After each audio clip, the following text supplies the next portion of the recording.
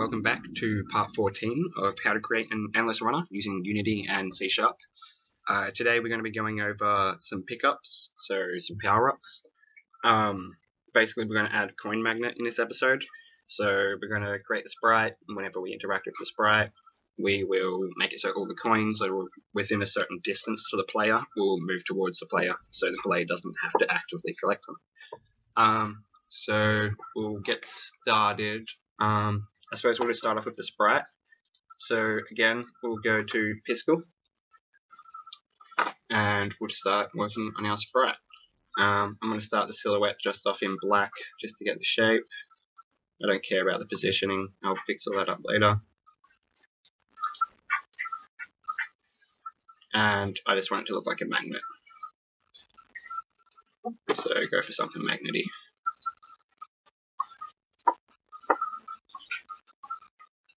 Maybe I'll extend this side out a bit.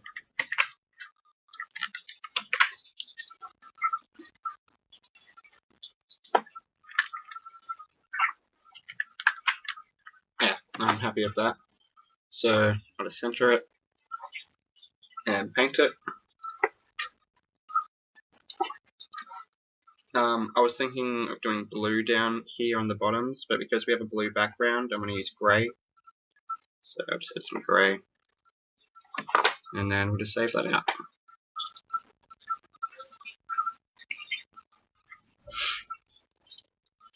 When it lets me. Don't tell me my internet's screwing up. No, cool. So once you have that, just go to wherever you have it downloading to.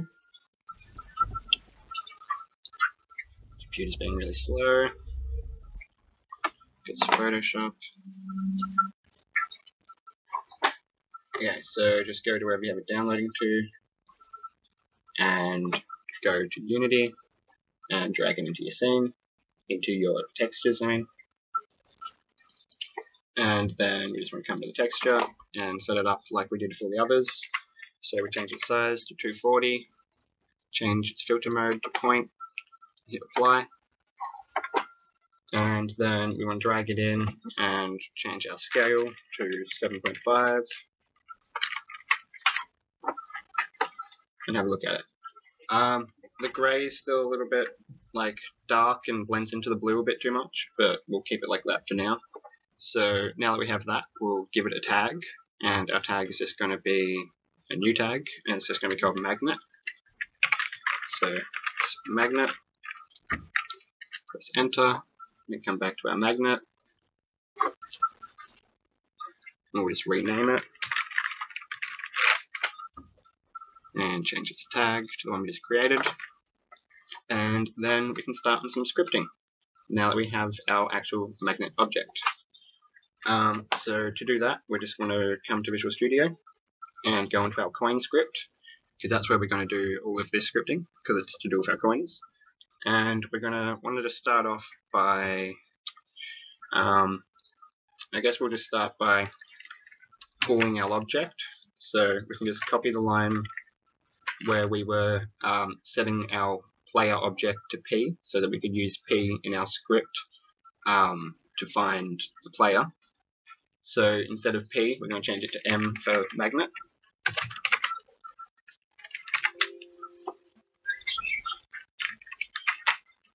And then we're just going to change this over to magnet.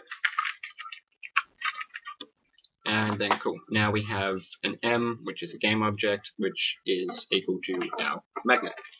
So we might end up having more than one magnet in our scene, but we'll deal with that later by making it so that we can't, maybe. But that'll be in a separate episode. So that's good for now. So we'll keep it at that, and then we'll add some variables quickly. We'll just add a new public variable, which is just going to be our coin magnet. So we'll just call it coin mag, and it's a game object. I mean, it's a bool.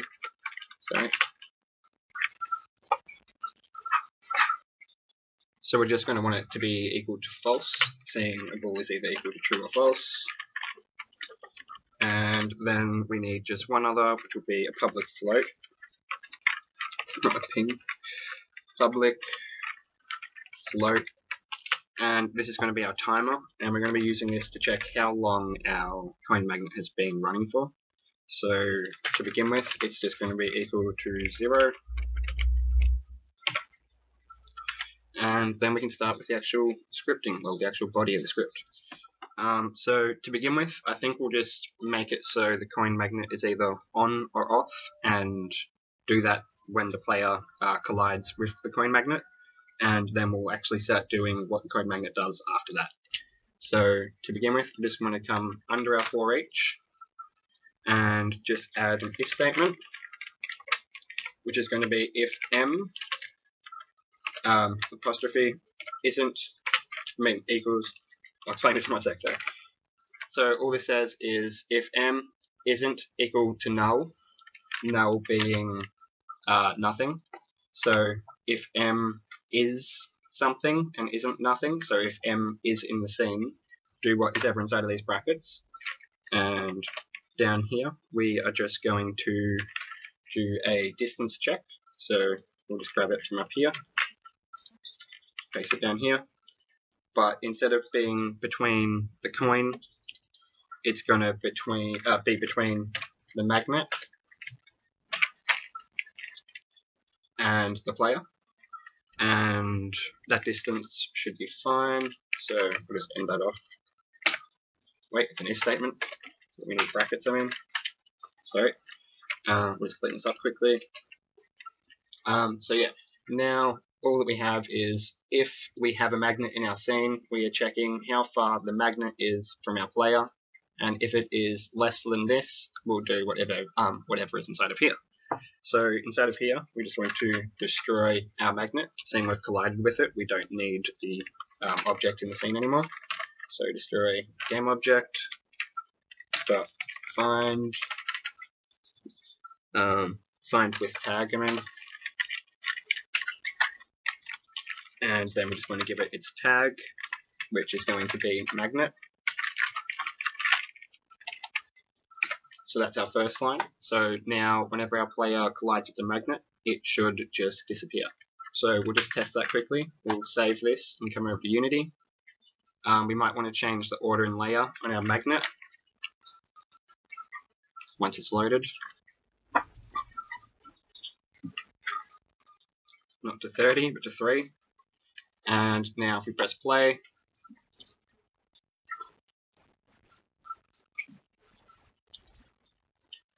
collide with the magnet, it deletes. Cool. So now that we have that, I'm just going to mute the audio for this video. You can do that just by clicking mute audio in the game window. We can come back into here and start doing a little bit more. So we don't just want to delete it, we want to set coin magnet to true, so that whatever we do when our coin magnet is true can happen. So to do that, we want another if statement, which will just be if our coin mag is equal to false. So we're just checking if our coin magnet isn't already active. And if it isn't, we're just going to set it to true. Cool. So now if we save that and come back over, you come to the game object which has the coin script. When we press play, you'll see this box will get ticked now whenever we collide with the magnet. Cool. So now that we have that, we can actually just start using this to start triggering our script. So we don't want it to run forever, so we'll quickly put that on a timer. So to do the timer, we just want to add another thing up the top here, which is just going to be if our coin magnet is equal to true, then we'll start running our timer. So just timer plus equals 1, and then we just want to times it by time dot delta time, just so that the time is being calculated at the same speed on every computer, like we've gone through in earlier videos. But so now that we have our time going up, we just want to say we have our time going up if our coin magnet is active. We just want to say in here that if our timer equals more than 10, then we just want to set our coin magnet to be false.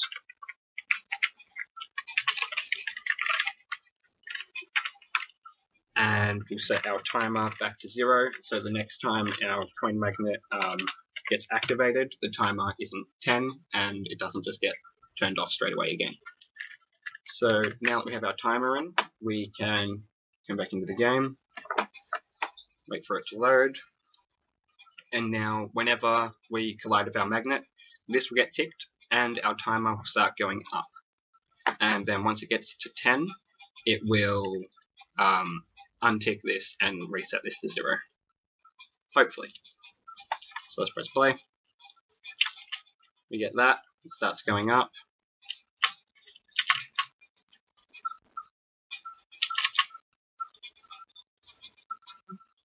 Gets to 10 and it goes to 0 and unclicks. Cool. So now that we have that, we'll do our actual bit of coin magnet. So this is going to be in our for each because we need to do it for every single coin. So we're just going to add an if statement under our other one in the for each, which is going to be if our coin magnet is equal to true, because we only want to do this when the coin magnet is true. And then we need another distance check. So we'll just copy this one.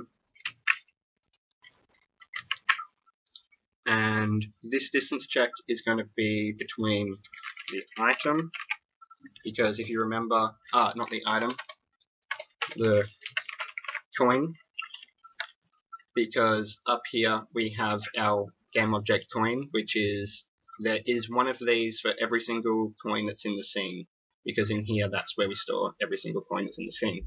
So down here we're checking for each coin in the scene, how far is it from our player's position, and if it is that far, then do this.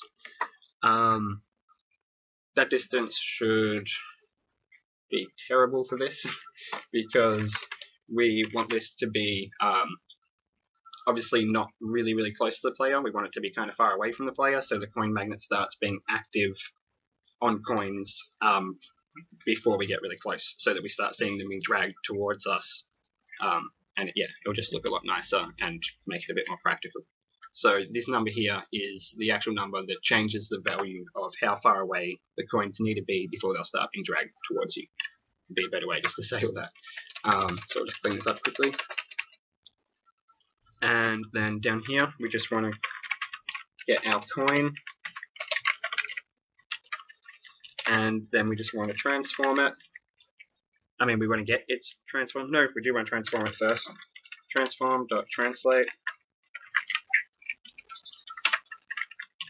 And we want to do this by getting, well, we need to get the direction from between the coin and the player. So whatever direction the player is from the coin.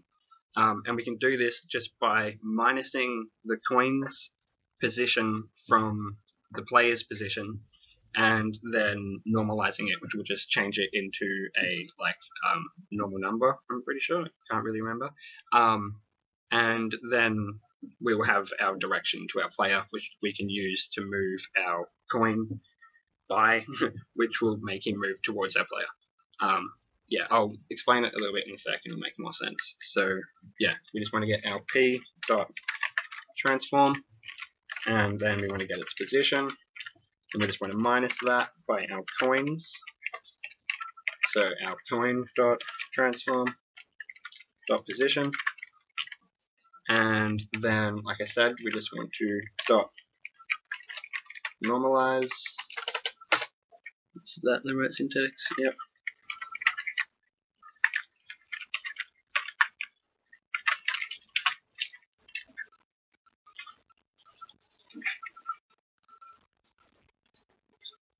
Why is it doing that? I'll just finish it off, then we'll have a look. So times our speed and then times by time dot delta time, and we want it to be in the world space. So we just do that by running space dot world, and then we need our closing bracket, and that would be our problem, our brackets. So we are missing a bracket from up here. Is that all it was? That's meant to be a dot. I always do that because I have a different keyboard now, and it's just screwing with me. Yeah, cool. So now all this says is for our coin object, we want to transform.translate it, so we want to move it, and we want to move it in the direction which is the direction which we're calculating here, which is the direction between the coin and the player. And we want to move it at this speed, and we want to move it at a fixed time and in the world space. Cool. So if we just save that and come back into our game.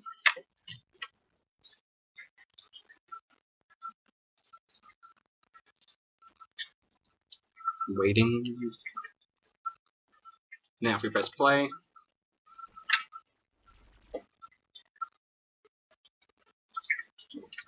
when we get our coin magnet, we have a coin magnet. As you can see, it's a little bit janky at the moment. That's because we're moving the coins towards our player, and all of our player movements happening in the fixed update basically. So if we just change this over to a fixed update, and save that, and then come back and do our game, it should be running a little bit smoother, or notably smoother.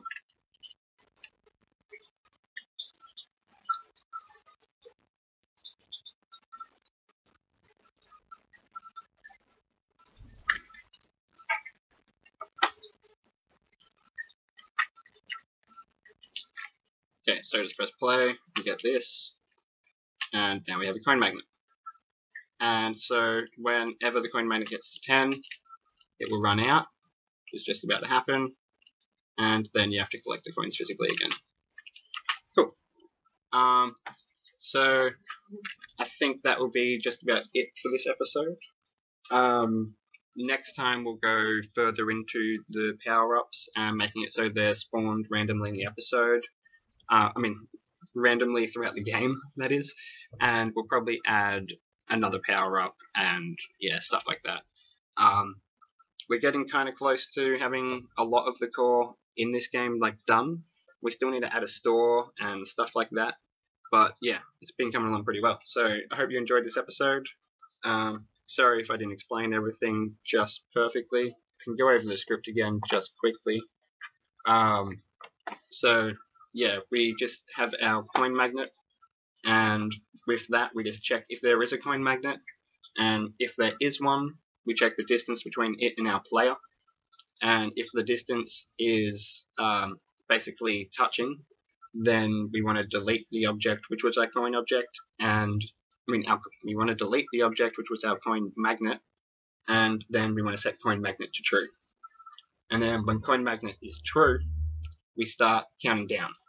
And once we get to 10, we set coin magnet to false, and we set our timer back to 0, so that next time we turn it to true, we can start counting up to 10 again.